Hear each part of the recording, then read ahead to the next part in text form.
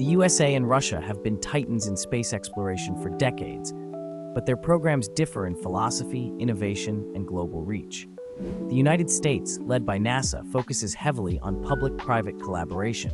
With the rise of SpaceX, Blue Origin, and other aerospace companies, the U.S. has shifted toward a commercial space age, reducing launch costs and accelerating innovation.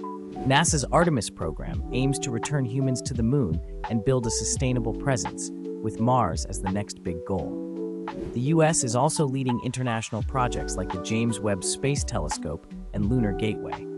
Russia, through Roscosmos, has a legacy rooted in the Cold War. They launched Sputnik, sent Yuri Gagarin into orbit, and played a pivotal role in building the International Space Station, ISS.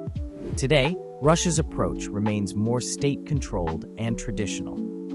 Its Soyuz spacecraft have been reliable workhorses for decades, ferrying astronauts when the U.S. retired the shuttle program. In short, the U.S. is pioneering commercial and deep space innovation, while Russia focuses on proven, enduring technologies.